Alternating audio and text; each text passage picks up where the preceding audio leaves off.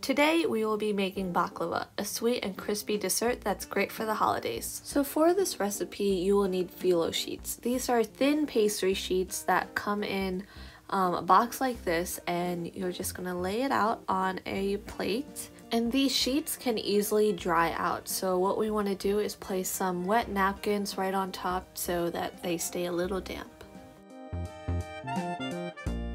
Now we want to prepare a nut mix. You'll use 1 cup of walnuts and 1 cup of pistachios, and we just want to pulse it so that they become into little pieces. Not too much like a powder, but more like this. I'm also sprinkling in a tablespoon of cinnamon and mixing that into the nuts.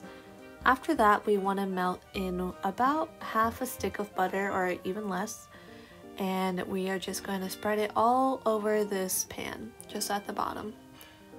We're ready to lay our sheets, so place down 1 sheet and on top of that another, and the pattern's going to be 2 sheets and then a little bit of butter.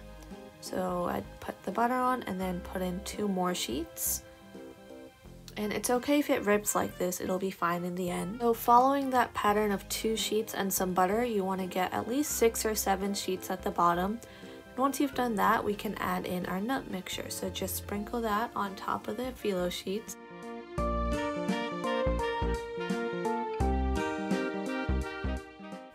After I'm done that, I'm going to put the phyllo sheets on again and butter. And here I'm only going to use 2 to 3 sheets because I don't want it too thick.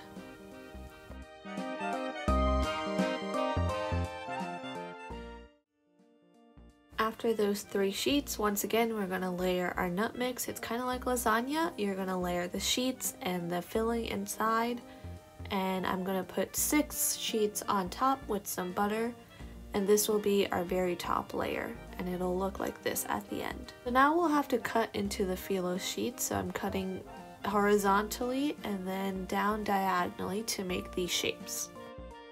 Once we're done cutting, we will bake the baklava at 350 degrees for about 1 hour until the sides are brown and crispy. Now I'm making the syrup that will pour over the baklava. So in 3 spoons of honey, I'm adding about 1 cup of sugar, and also 3/4 cups of water.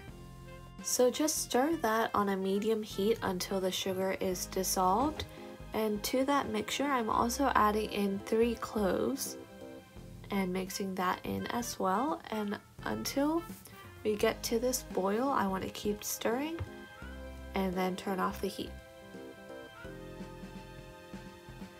Once I've done that, I'm going to add in some pure vanilla extract, just a splash,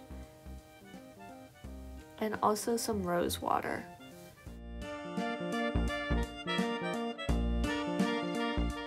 Once the baklava is done baking, it should be brown and crispy like this.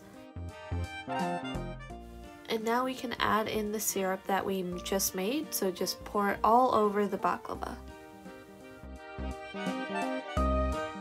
And that's it, our baklava is done. This is such an easy and great dessert that everybody loves, and I hope you guys all try it.